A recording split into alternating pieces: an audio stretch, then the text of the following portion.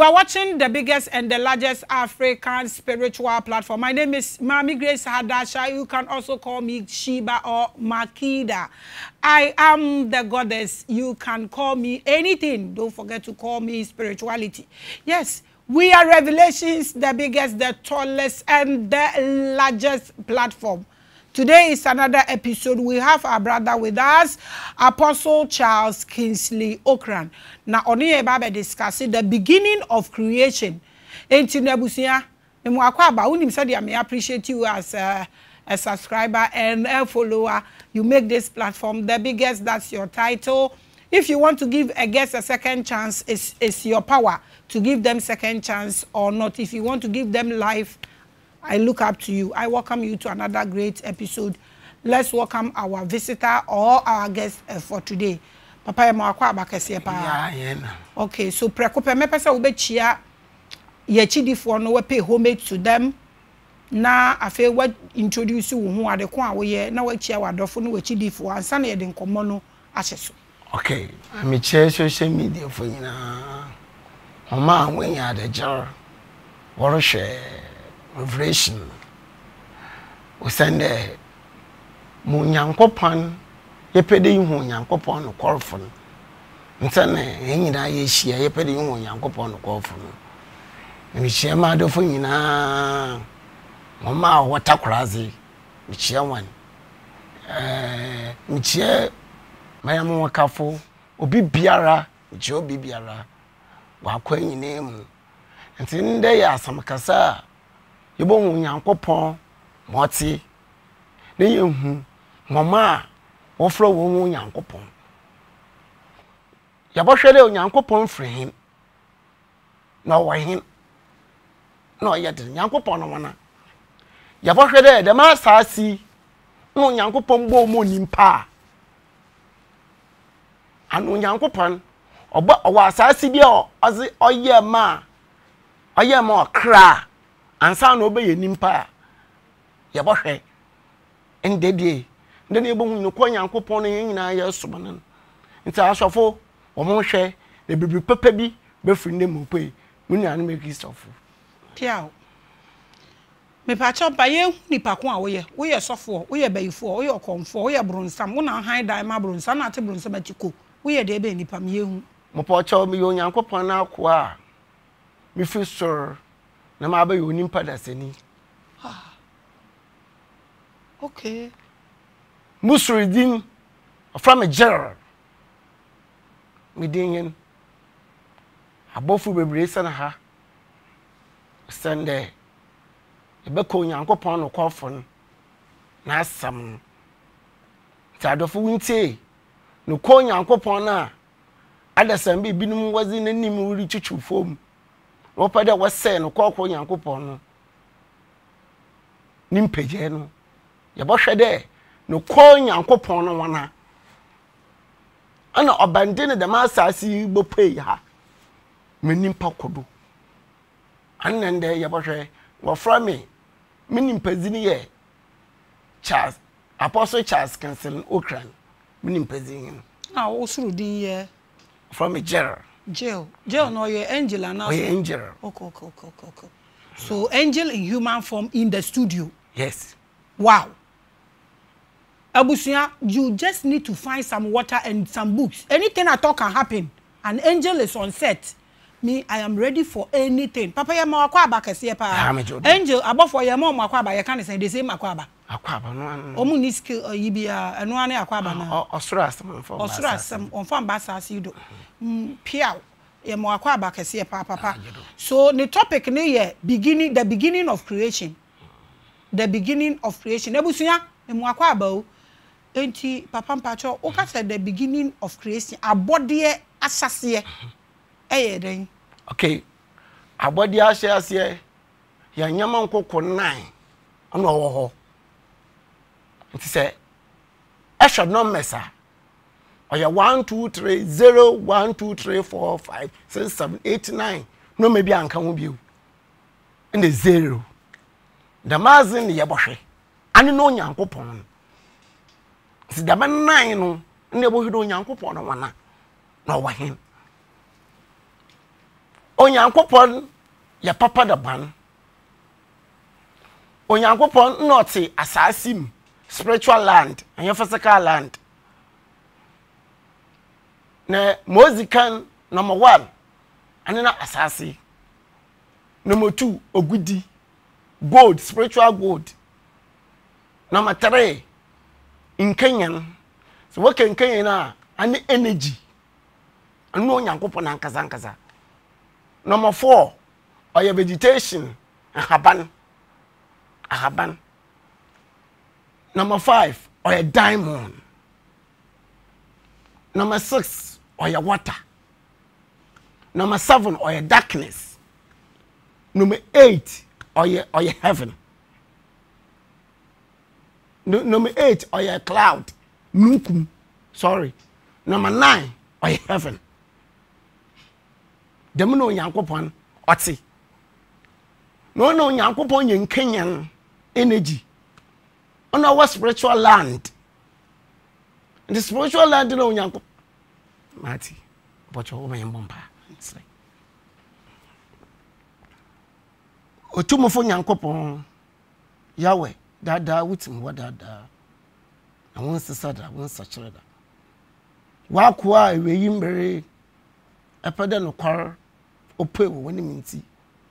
na swam de baka wasam buom na wa bofu konkrom wo twa nyina le hia ukiti je na kan omba ha wo ban na me yankopon mosu nimdi na nyansa mamuhum na fanchira wasam no ne hu tumezi hu sanchane wasase do am ya hyewanim nyam yakere raze awoda yede wase whatever Jesus Christ didn't. Amen. Amen. It's all no yankopon ta asase nim oye Kenyan ogudi it's ogudi chichire Kenyan no ho vegetation no ne diamond so yankopon ye dua ahindi ni free from basor it's a bra ofi from basor no bona abofe gudua no do so bona abofu gudua no do no yankopon oye na azibia ebien so yankopon bo edua di fru nsunim ofu nsunim be no establish so ne ada oye diamond ene Kenya no mo oye kan oyo yankopon no yankopon fi soro be ofi nsumu pay no no oya anyema no ane no idua enti se hwa mbe Yesu Kristo ko akompanko no was a man concern was gugu wo wudi na ye anyema no today abe no ko bata do so pa enti anyema ni free form opay sir onsen nko fo bio to nyankopon ni odi nka no wen first was sir ne Satan so do obo for the day ma wa ye dua no humundi dido na anu yo hwefo to bo oye Satan ayi Lucifer anu no ozi asase ni mu ogudi otwen de wen no onwini we na nsana Yesu Kristo oreba Yesu Kristo wuje Satan no wonu wini Yesu Kristo wuje Satan do wonu wini Yesu Kristo enti Yesu Kristo ehwa nyankopon no boafo ne Satan ne nyankopon ye Satan ye cherubim ne nyankopon ye seraphim enti abofo ne ye wo mabien enjisiro ye tu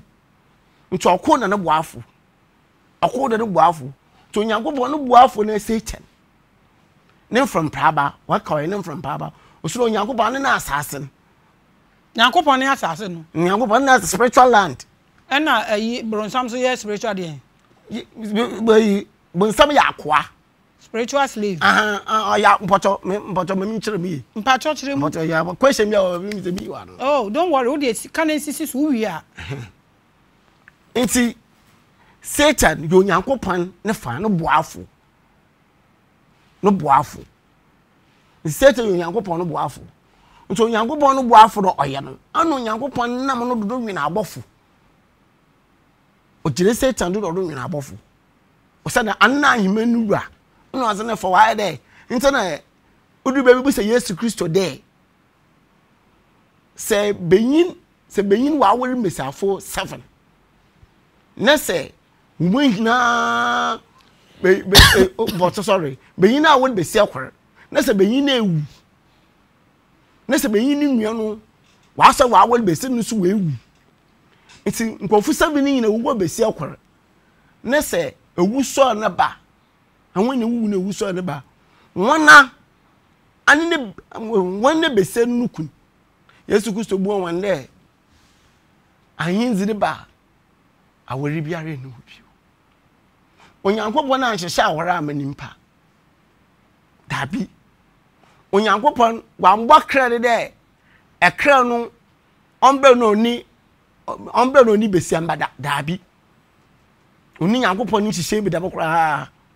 no onyankopon ɔbɔ nimpa de na nkasa nkoko tum odibo wuro ekra no mu na ekra no we yikra aba na ekra no aba yetiasefo we yikra na aba ma ekra no aba yetiasefo nti sa ekra no ba yetiasefo a na chere wa aka wa bobu ayo wa ye baasa ansa na wa sanso de ma no wada hye asa spiritual land na ma na mom maka ba ne Yankopon ye Satan no ana uje Satan no ye uje Satan no ye ejimaika na ejimaika na Yesu Kristo sakenka ne akeka Daniel chapter 12 embe Daniel ya akwankyere no eji Gabriel pay wo no eji Gabriel no reka Yesu Kristo na asam kyerɛ de eji Michael obebe bi gina amana no oya abebusam se Bible no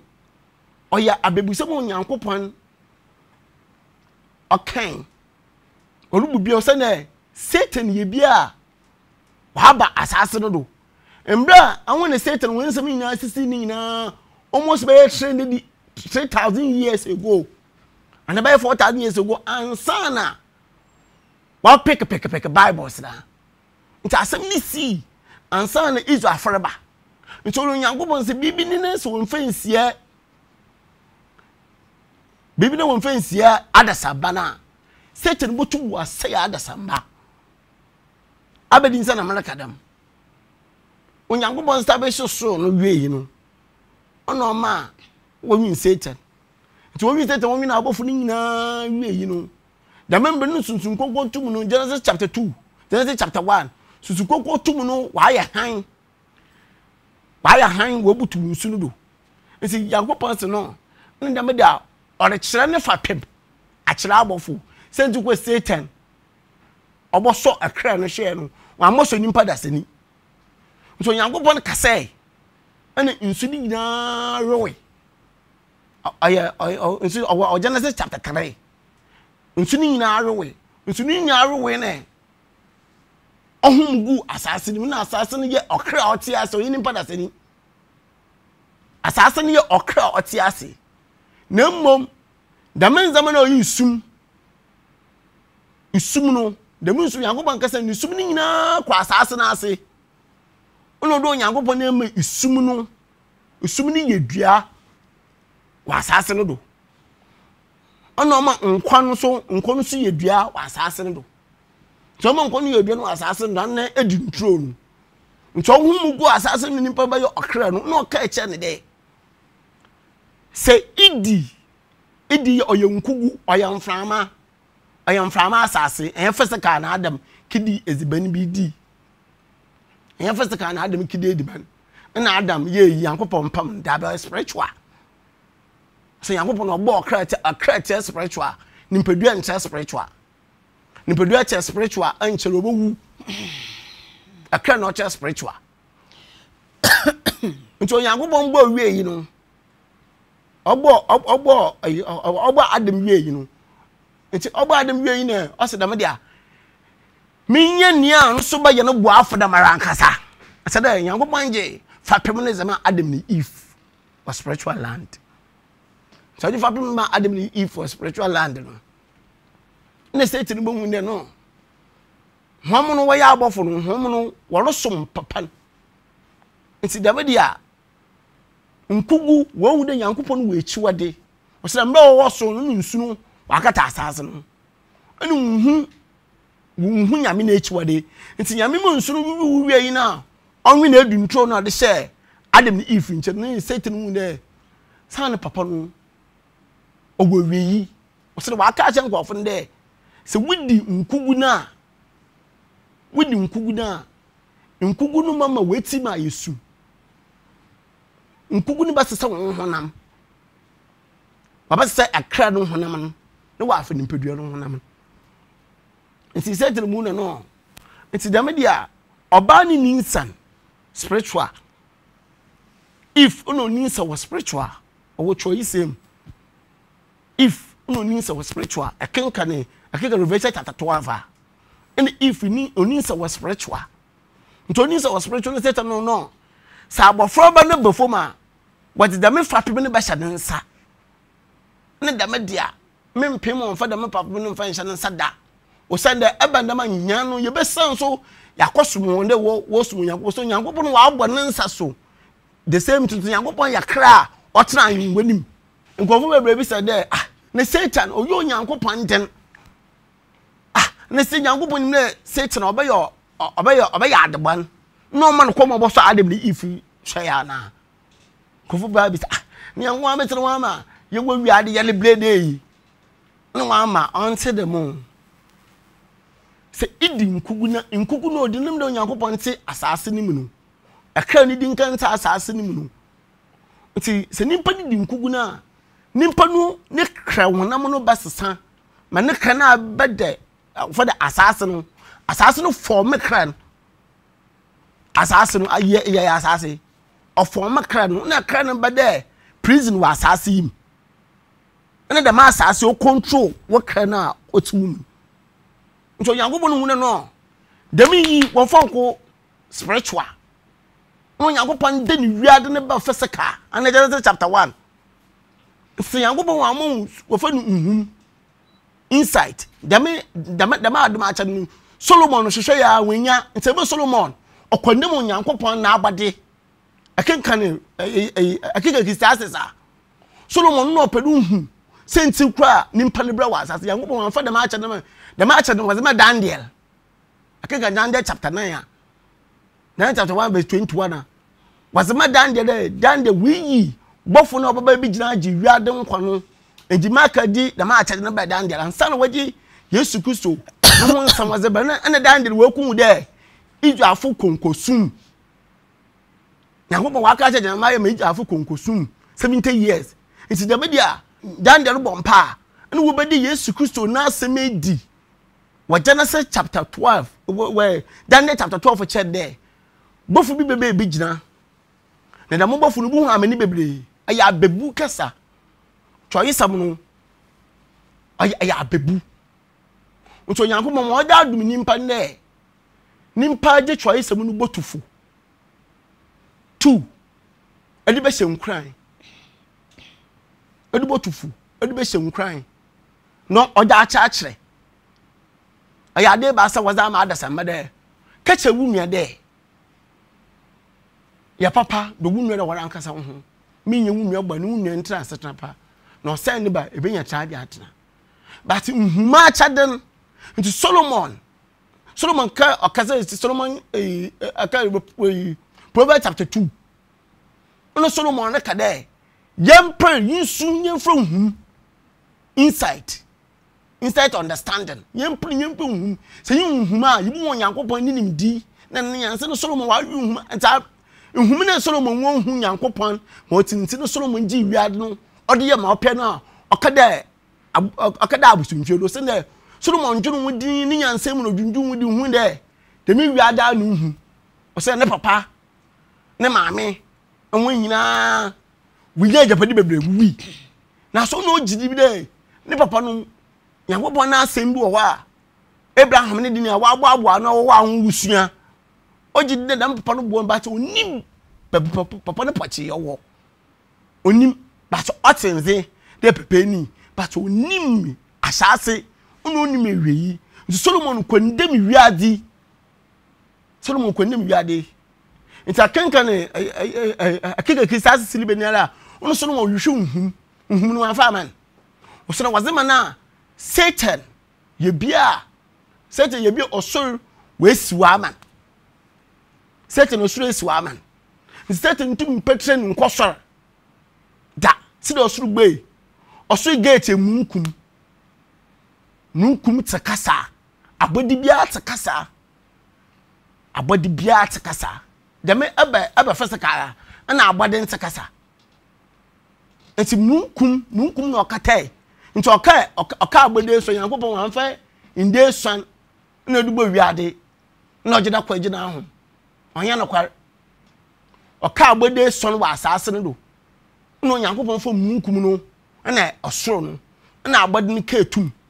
nti ketum de ma abode no ohoda do no aka 1 2 3 4 5 6 7 na we si o se munkum ne nsesa isumi sesa oya kan ahaban sesa oti da menzama no da menyama no wa asase nduru one nimpo no odi nkugu na na oso ne siwi oso na ahema no ma asase no de kan na waja adem ne yifugu no oketum nti oketum na oso kan na ahema ne kan no nsan on ka asase no bi ntakanka ne akega jama ye wo mana akega jama ye yankopon yi chende ono oba be je sum no ulusu na oba no lusu no hu de oba no wawo it's Revelation chapter 12 no akega Genesis chapter 3 akega Genesis chapter 3 na akega Revelation chapter 12 Genesis chapter 3 no mbra all dada Ocran no if ni there on day di ban no Revelation chapter 12 no on day di ban no Revelation chapter 12 no be send started there only to pains oya bebu be send started only to pains nto started only to pains no won ni medua sesen wa kredua sesen no bi won ni medua na mom asase no mbri no wom yankopon na hinzi no we fra asase no mo pay akosor on san nka sha asase no mbie wa establish ewie on san nti yankopon na yindi nwu oya aba nwu wo pay ewie wa ya kase nti akeka na emos homa na akeka na emos homa na oho akeka na emos homa na oho de yankopon na hindi edin opay sir nti yankopon na yindi wo sir ana munkum ni siwi ahinzi no na kan no kwan na adam if with the sumnim nti bible na say oya no bil oyusum kabri de wosem ni hu hwe no yankopon so no na dem de isum no memfo oso sum oso kan no na ufom sum no onfo mbom no fa nda nimli na mo onfa nda nambra fasaka nti yankopon yi spiritual ne ba fasaka yankopon yi spiritual ne ba fasaka no sese fasaka ademi nti adam ni if why there nimpa bia oye normal why fine also that's why agbadam oni mo hwe onwo hwe nti nimpa no waye sunsum no wo hunam de asase ne kata won de dem so yankopon nti yankopon say otiyenimu osiyem de fete asase no on ti John chapter 1 mama anu quote no John chapter 1 asam no wo ho asam ni no yankopon asam no wa asase nim Yesu Kristo asam ni yenkanyan nkanyan se nkanyan numa enye nimpa yo nkanyan numa enye nipa you are watching the biggest me pachawa wo ka bibi very vital na mesra o se wo beto obo how long have you been practicing this so your apostle and fear do say na wo ye we me ba started maybe 2000 years and something and san me nimpa wo ba started so when you 2000 years and something and san na obey nipa ti asem no wo mu aha nti wo de wo starting say wo kasa say nipa nti say aha wo ti me address was to nipa ana me address was to honhom About Ebieni great. So wo be nipa mu no say wo operate with as an angel out nipa mu no. What started say wo operate in fear do we say ni. E wo nipa mu no. Me started nipa ma. Okay, at is me 30 years. Me 30 years. Nah. As in view we there. Me yeah. Na one. E nkofu bi e angels bi o Yakobon soma hen. Na ya be sesa ahohoma wudi Satan e chiri. Pocho Yesu Kristo wo mbo wanje ni mponkutinko. Pocho wunte wo mbo wanje ni mponkutinko. Onyankopon soma ahohom. Ahohom bebre enye kono anyimanim. Okay, se sie no te. Dia me pese me ne wo kan se wo so start se wo ni pam a wo operate ni be 30 years ni. Okay, ana mase. Ana mase adene ye example there. Me pese me ka bibi chiro na me pese me hu se wo start se wo operate as human being. We wo start se wa be fa honam wo so wo asase so se 2000 years. Nti wo be fa nipa honam say no wo start say wo kan say me ya wo kan no how many years and days and months okay okay asam no mpocho me chirazi oya obi say asofo bi nim ka questions a na nimpa no ofra hwan we bisam asam ndanka ope okay yeah you start say omo ofra wo no omo bisa how many years me chirade almost like 10 years. Be 10 years ni. Okay, set you so awuti. So while operating under this thing for 10 years there, you should be able to balance your spiritual being and your physical being. It's part of maturity. Okay. Say utumi balance wo ho. Say wo honam ani, wo honam honhom ani. So wo be operating under both so e was set you so 10 years there, wo na feme say utumi balance wo ho. So the be ya wo beto obu na waka asem na wo ka no ama ankra bi a o ti o hweye no ati ase tumi no o ti no ma oka asem no. That's what I'm saying. But so, obi anti ase a na chese wan ba because wo ka niam bi a ehu hie yie. One wo say Eve ni Adam no mo ye spiritual beings. Enti no aduane no mo di ye no mo ka ni na ye spiritual issue. Eno ye one. Na wo san so ka say esum ne ba ye no esum ni mu no ba ne hyetum ni mu otean mu omo hu ya na wawo eba eno so ya another mystery e say wo to obo ase na wo kirechire me de mi host ntimi nka bebrebe wo de eno so so to nchen a wo san so ka bibi say nyame ni bi wo ho a omo aba ha say omo ba ba ye adwuma efe nso so wo say Yesu ambewu amani pape. Yesu ambewu ama obia. Anasa na kan. Amesi Yesu ambewu amani pape. Bo ambewu amani pape. Ahonhom bi mo nso enya emu kwan. These are huge submissions. Enti me pese wo to obo. Na wo to me take it say wo be wo do ohonhom ne wo ni pesu bebo ma. Try to take a balance so you are able to communicate na obi a wo hwe ye bia. Operate on a level we be reach to every human being ni baby and a level ni vibrations American nyina or Bible say ye bia okan chi pa wona me fita krazi ye bia okan chi pa pefe bia oka Bible chi ombe program edo ni American nyina or Bible mo ye na me na America American nyina wo choice eminim choye samunu bu prove there. Okay, so what the yemfa dey say ni wo say Yesu am ni wo nu ambeji ni panko a ebeji ahonhom bi so wo betumi a kire yan ahonhom a Yesu wo no etumi beji omo na me say ahonhom na wudi Satan e kire but o ma men kire osoro mbra mo ase ne onyankopon mfam no fam boko ko fam onyankopon na hinzi wo fam nti se ehwe wuduada okono ofidi firi no dem na onyankopon na hinzi ti but onyankopon na hinzi no ofida onwu osiwada nti hinzi ni free de dua no crossor nti nkro batan na abofu gudu nkro batan na abofu gudu said yin bi okantwi a o men ka asem njedwa next time. Okay, I'll bet you about scripture and they will read. Okay. Oh, Nandi. na dey start mu manka da bia ye wo de koso okay enti onyankopon wo soro anu na ohwedua no do enti Yesu Kristo kede neje ye ukureni azase na anyanye ne branches anu so yedua neje ye ukureni Yesu Kristo kan yinzi no asam kakra kire nyende ahinzi no ofru form no pe sor enti ade ebasa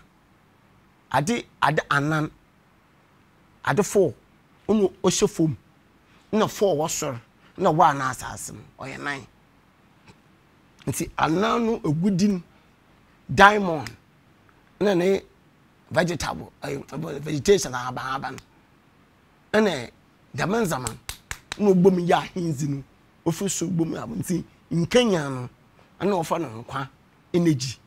nkenya na oje de menza benyina odi fufo po no establish yakoba na establish no nti dua no ayeman wona ni mu bi didido nti obo abofu no we susu de nma hom no obedidido da no wa hwe nti wo mu didida nti abofu won sasonyo nyankopon onyankopon yo kra nyankopon yo kra oyokra otidan ngom no wabo no mgo hwe wodo no budidi na anyama no do nti obo anyima ni wie no so da mere kire memban mefapem be me free pay wa de atini takrazi na bobo wo takrada nko nse mo gba me bankran ma bobo bra nti bankan esisi dan wankran awo mba ndem mo fo me de me wonu kofio nti ade bia lo si bia no mfonton wa asase to nti mo fo me de me wonu kofio nti afo wo manyina egu kalim memba ifie ni ni o okay wo me yenye fie ni yi ne wana nkase yiska di efie no so no memba mimbe mpene mimbe bia ni yeden wokwa wokufie no mmom ifie ya be damazidi won fo wansanka damazidi mo fo wansanka wo de ifie nim o se ifie no na wo na mi free si bomo wonya se idi isum na memo okese fomun demi isum no oyenkugu ember nkugu na ember ene Adam ni Eve budi iti Yesu Kristo ka se mercy anya menimpa idi ko no mu no oye bono o ka Adam na asem anya menimpa odi ko no mu no oye bon na mmom ofri nimpa no mu ban na Adam no wudi nkugu usum no owo nkugu no no ono ma Adam usum no fa asase no no ochechere akra no no yi ochede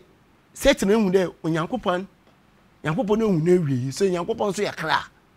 nyankopon ehu na ewie so nyankopon ne se ehu awie yi da na se asese nimpa na akwate bia foforo na ete de ahinni na akum no sa na wusutu mesesa wudi nkugu no na wunye de mu nemi wa de onyankopon ne tena bia na mi so onyankopon ta asase ne mu no eti wudi nkugu no wie yi no nkugu no sesa wan nti wo wiada oye nkunyimzi no nkugu nti nkunyimzi na yakopon no due ono so no due nkugu nti wudi nkugu no ese wudi nkunyimzi no wan tena aseda was spiritual nti wudi nkugu no na asase no fon asase no sesa yakra no na asase no nu ofre na asase no yakopon ntim no ofo me onye enua nti dimpo okita tres spirit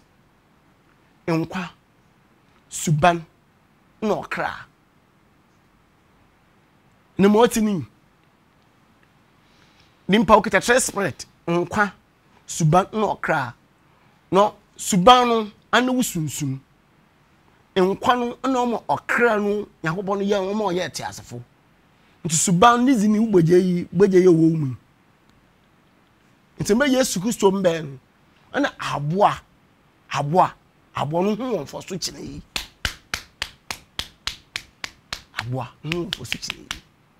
yi nti yi no yankopon ye nipa de fo yankopon na ewie yi nti wa de ma ye yankopon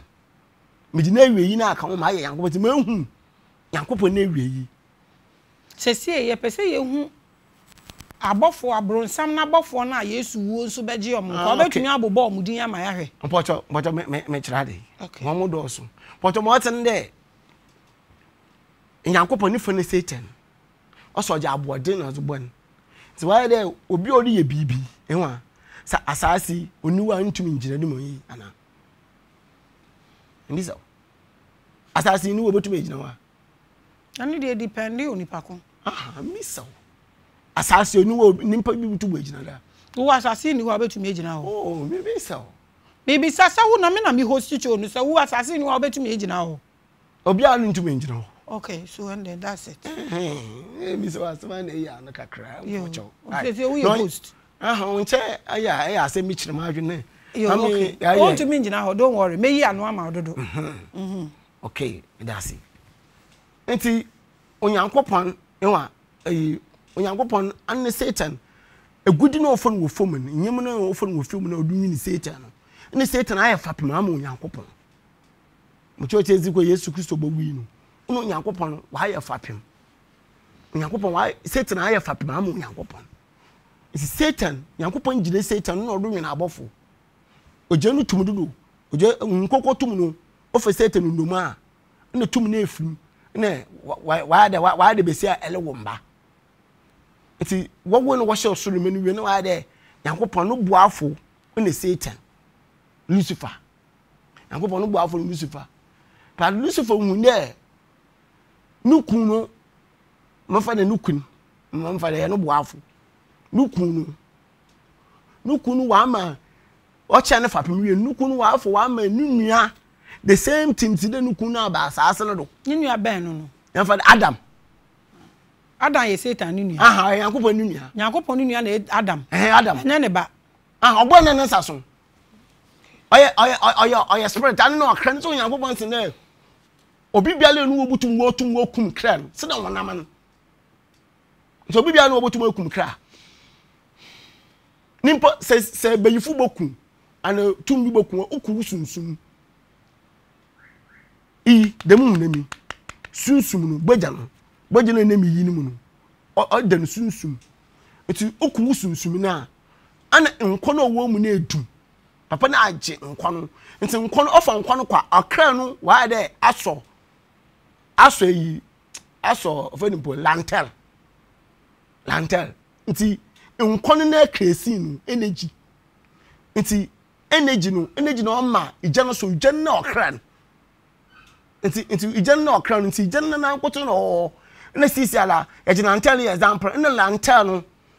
nam na yi na abashado nti wa de Ocran no the prison nti lantel no ohwa Ocran no do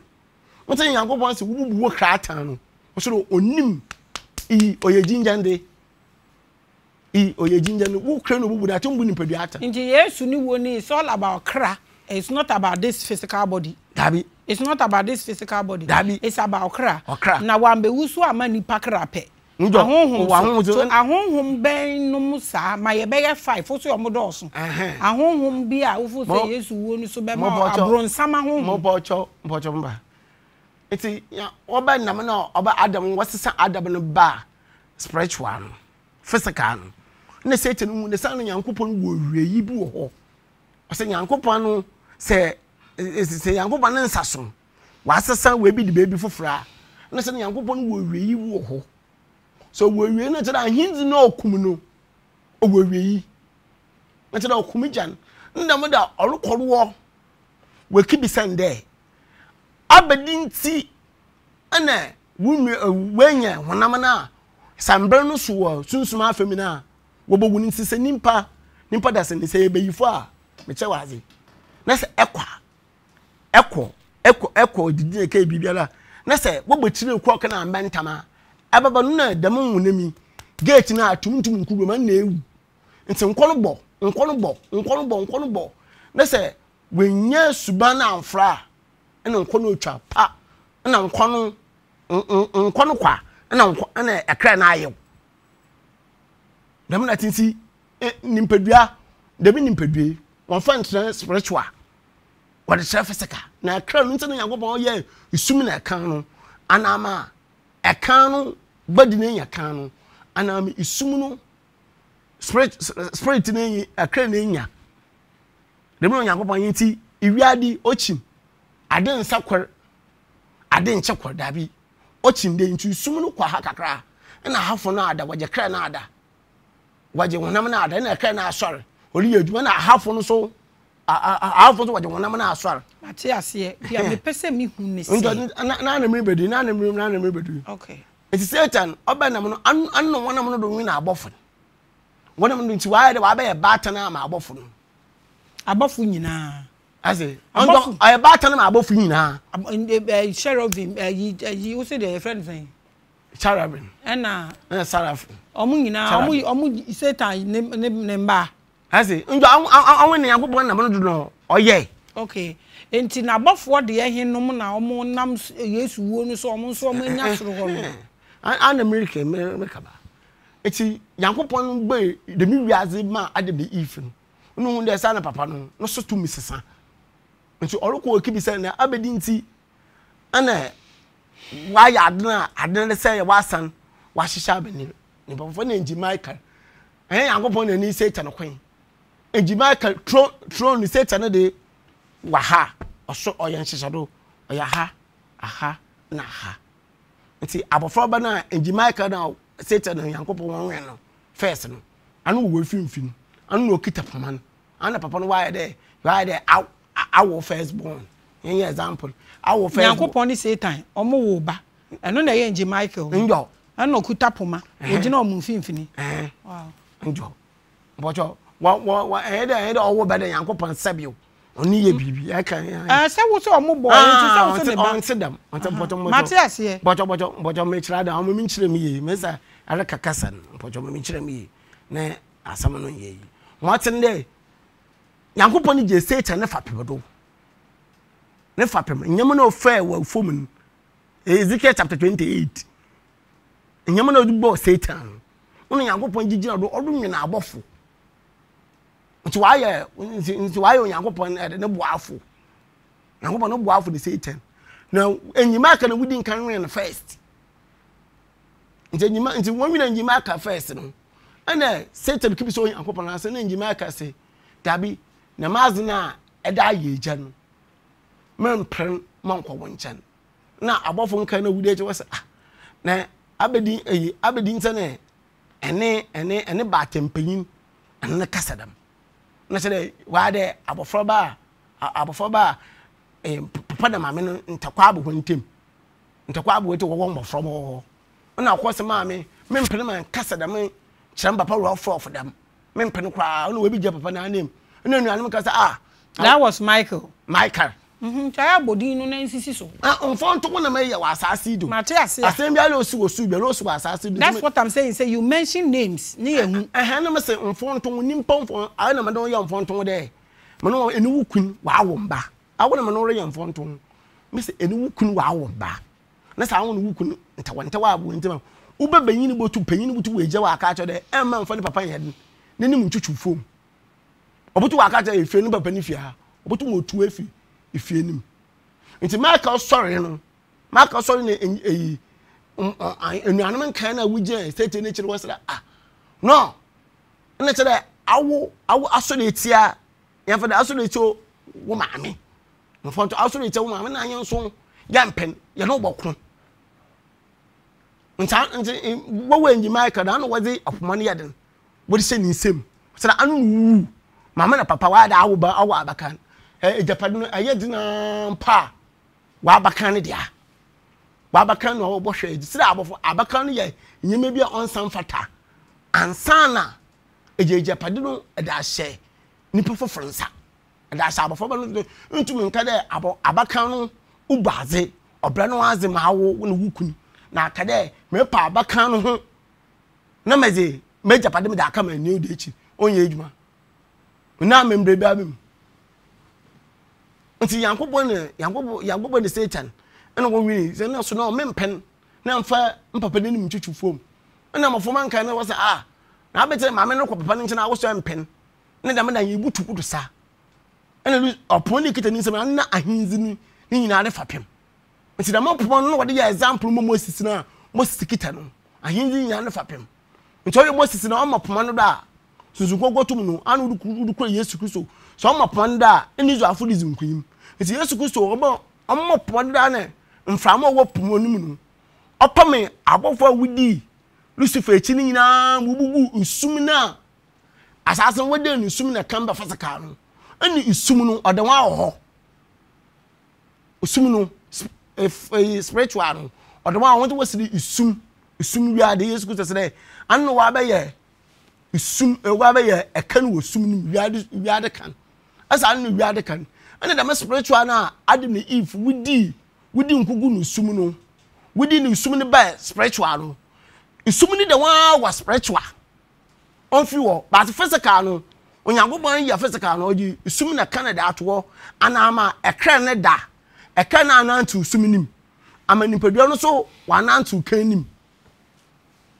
se me pa achewo na dia wo kan esisi so me se wo ye bofo enti obetumi amaye abofo na omu di seta achi omu anya fa untumi mbo num bi din bocho an mo so me kira de an ni binim aba ya abosom ebinim abugu nsub ebinim wo wiade mate ase ebinim wo ba bi a wo ka wo si Yesu wo no ambaji ni pape eje abofo ni bi nti eje untumi mbo omu din omu ni din no mo so me kira de si asem America abofo na Yesu abron sama abofo no enam Yesu wo no so nti omo so enya esoro kwan omo ni din ase no de wo mu ni din na omo do so ntum ngbo wizi se me se bo 5 pe anya tete mpocho me chade eyun mi nsem bia na ebotum ebisa de bubedim aha ye spiritual platform no mo nsem ye ka spiritual platform no ntum ye mbedi ba asem ne ka kira wo de say ma some like me ka cho de Yesu Kristo wi no dem usum na yakobon na agbodi usum no oye 7 usum ye 7 usum no to the 7 it usum no nso yakobon ka chi izu afo de odu Saturday ya it's Saturday ya darkness odu Saturday no won fanje wa ahom o cho usum da me pa cho asama mibisa asam na wo ka no wo ka but that mibiti na bisa se show no what should be that that's how it runs you answer every question okay kaza ena mibisa wo say Yesu abewu Yesu wo no owu ye no hwan mo no owu ma omo as owu me ma afem ene ho na ma afem so wo ma afem no ahoma wudi sete de chi no hu ne kan ohun kan no de Yesu Kristo wo bogbe asor amon sa pepepe na hona mani so wo bogbe na hona mani so wo bogbe ahema no kwana ama onimpa da sedi onipa bia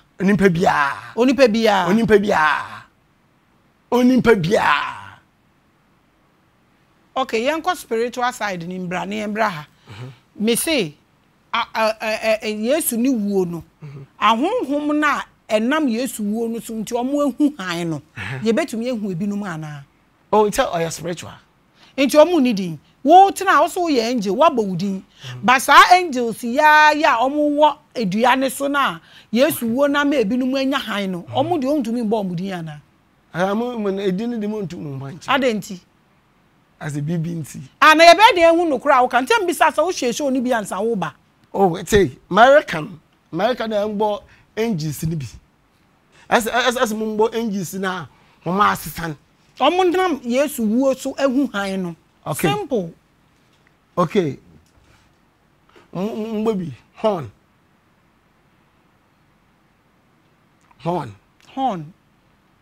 terrier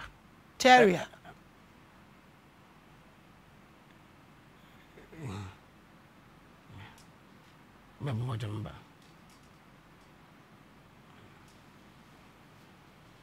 inshira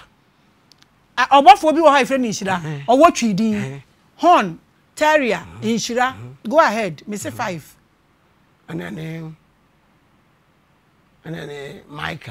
Michael ye ba akupe ya what for the Michael so what wendi no wendi me hu nyange Michael nyange Michael another Michael wo wow 4 no ana ni Jonathan angel Jonathan omu nyina no mu osum Yesu wuo ni nti omu ehu han ende inshira angel e friend inshira say epedem next time ebohu next time me dia me pesa me nti dia wo kana se ena nipa nso so usi nipa bia so ye Kristo ni so ye busumsum ni so ye bibia Yesu wuo na ma omu ehu han sa na tie wo hu han but eye han no adwuma na won sabaka han acho to mi chirim kakramai okay ma tene de me ye busumsum ni zazaze me busumsum ni me ye ende mo sombosom ni de sombosom ni de sombosom se de e kan na tu mu ni Onyankopon nse eda abosom ni na wosom awo ada abofo no wosom awo but aworosom usuma abofo na chede ego Onyankopon ni kranu hu fi ase ne ba da makan na akranu kita na wo nso bi ede be na nipa ye ansa na Yesu Kristo wuo no tumi ma ne kan efiri esum mu ana abofo de na ese omo ye okay ade eye ne de ije atro kokwansa pesramu kunye awon yawo etimi na akam nzama ijamane bo nzama nsamfata ebaya anu dama nzama no ubudum kan no awo honamani obodum kan mati ase mecha se niama wo nya honamani ena wabobo no adwamanbo de dama nyama ne honamane dia enti eno na wanya ende ye kan no ubetumi kitem na esunsumfo na ahonhom na abo omudin na nhira wo mo so de ne de na eso mo ye na mo so nya kan no ma wenya han ne dada I dey ni no mo se han no jote na mo so me che do wenya han dada mesa nhyehyede de pocho nhyehyede de aye sunsum platform tana mamre marka nhyehyede de mate de se ihu han bofo de yedama so Yankopo mbo weni ne hu mesa meti so Yankopo mba do mbo weni ne hu mesa meti enti mate ne de won no eba Onyankopon aba de afani mpate bia na ka yo Onyankopon na edwuma se ka yo Onyankopon na edwuma ne hu de ebo nzama bana ehesum eye ezeme bia nsam fata eyen se wodwuma no so Onyankopon ni na Onyankopon mo je wa ta fita ama ma aya kan no abehyew wode hyewa ohun kwan de ekosor na me ka no se enti angel no so otumi ba honam ani pa na Yesu wuo no so ba mfa so ma no ma wote de homa wadi dwumadi no ede ye Yankopon na edwuma ebi o ye Yankopon na edwuma di bo wa e ka chegu nu anuma honhom de mboto se eye kan ni wia afa da wo ye mereba won chana budum bi chan na makan na ma aba no na ma no akasa de munua matedaawo spiritual asem ka matedaawo ntimetedaawo no ami de ne dem na metedaawo na mesesen no Yankopon asesem nti samo so makan na musomi jada obehyew tire modum no ma aba won nti so sesa obeyema na no so weje bona oyen katenkate obi gini mpa abado wunkun wonyeme bi wa yon samfata no weje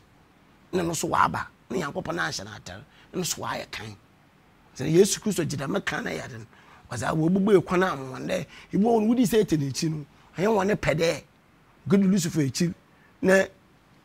abofo na apam won wa nti abofo no so yere same evangelism na serious pa it's spiritual you Matthias no me nka ada na me ka physical wa mama hu difference ni say me ntina me bisa na me bisa nipa afem na ma say bisa honhom afem ana because that me get no correct ntina me pese me hu one thing na abofo no omo ye ansa na omo anya light no na omo abaye evangelism no because e ba tra ada no wanje omo nyina but oje ebinum na chese bibi na ebinum ye abofo no ansa na nya Yesu moja ni mu kan no you gudu pore ye ho adwuma mu ye den ho adwuma yes is one Moto san one abonefo. Abonefo. But na me peda one thing na mo yeah ansa munya light no as angels. Okay. You get me? And then mo yeah ansa munya light na ansa mo sesa omo aka no. Okay, then na. Angels no. Angels na. And then no mo yeah. Mo da se kire wonu nua. De omo nyina ye bone. Say Yesu abewu. What you say? Yesu abewu no. What is the first spot for an angel? As American, Mrs. Starting. When Yankopon suma na abofre. Mbe Yesu Kristo crying. Osi mi ji wiasa asomdwe. But mi ji wiasa asomdwe. So Yankopon suma na abofre there. Abofo yo hu obo Yankopon. Nti da me dia. Ho so wo mo ba hindi do wuri nkira hohoma. Nti release e binum free soro baaye. Nti omo baaye ansa Yesu moja na eba. Aha. Yesu moja ne baaye akire no. No Yankopon free ni pemu free ebinum. Anto osoman. Osoman, okay. But osoman. Matias nti omo no bo omo fofra na de odi ogina bronsam so boy ni bia no soma baaye. Aja ha no homa. Homa wendi obonsam na akire no. Okay. Yo, yembre no omo se yembre no aso. Enti waye apostle idie na eche say afutuo no ebekwa ama aso asori ana meboa. Sa we apostle. Ana nti apostle de say asori Christian.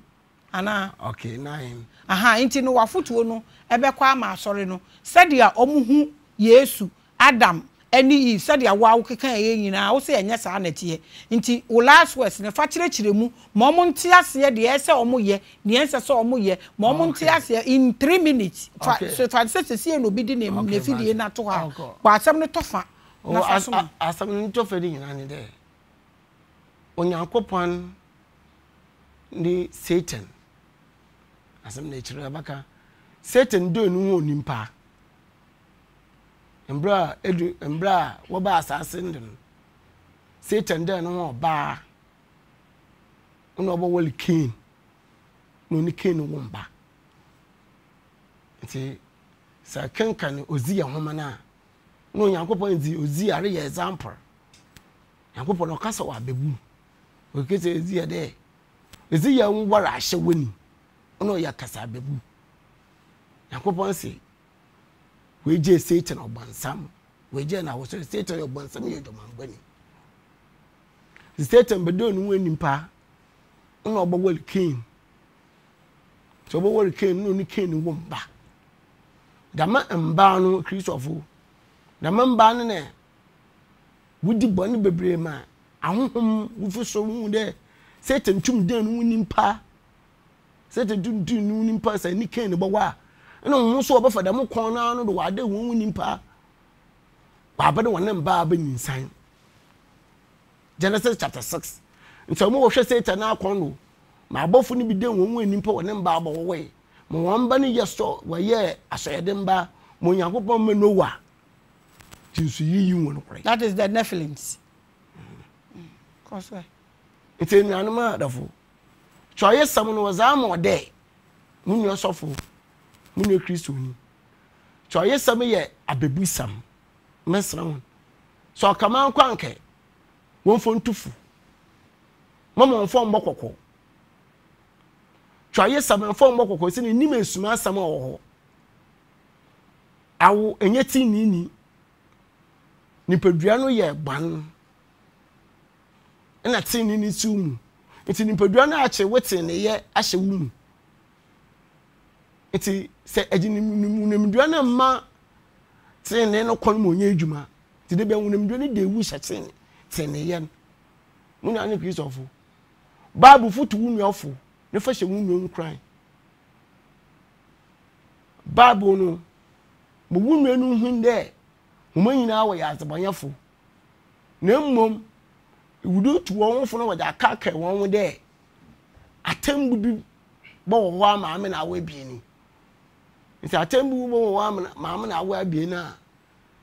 ya ba fa nimpa te bia yinim sunsun mete bia asam sisi du tutu ye won fo dema oboboy mama mfa nka nimpa nanim de mama mfumba achen de Yankopon si de se Solomon se Paul kutufu a utufu ene ye da Yankopon na asem pache de Paul sen de nimpa no wa agbo adwumu ntin nti de man na ye dubo wiade nyina ye bufo Nyankopon ni ti se asofo obubu edwoma na abọ etu abọ no kokọ ene etu na efi aso nim Yesu Kristo se ni oso onye bone de no onto bombo oba ni ti mu anu asofo so bi gbedwoma na no bi ye ya turufo ya wede turufo na hye ni nkran the next time ensan nka ye den nka ye bio enfo baabu ni ngina de nka de wa gbedwoma na wa ye boni nti tu na efi aso nim say dem eten Yakopon ne mbro say Yesu Kristo twa fom Paul oyenimpa otufu yo Paul oyenimpa otufu yemre na sa ba mi bisa we last one we na wakọ sesi we obofo a wadi uso wadi han years wasase so azi be menim pedwe age aha wosi so wadi kan ka so wadi 2000 years so Messi mbro Yakopon so na hen de jambra yembe Yakopon no dwon osunsuma afem wadi how many years asase so na me bisa that asase so he da ma asase so mpocho Yakopon so ma no so we started we see wadi 2000 years me pacha there in spiritual and that's what I'm saying so wadi how many years spiritual me 2000 years over 2000 years and over and she says here wuti asase so a wuti dipa mi wadi 2000 years was asase so hu nipa bra na mu ene dia nipa ekoso wona be yemra na santi abro so se papa no ko hu bra nipa bre ne abrabo nipa na mu ni ade a wo hwe nipa ni bebrebe hu Yesu se de a wo kan ye no o nipa bebrebe hu sa obi dim bo hu pa okay mpocho me nchire me kakra ye time na so nti de no na mepe nipa be hu nti wo ye angel ya wo ti nipa due mu frustration wo wiase ye den ana bibia ye foche ye foche o frustration ye den ba ko pe ye time ne ko obocho nipa dua no ese de ebre na ekra ni nyankwa okay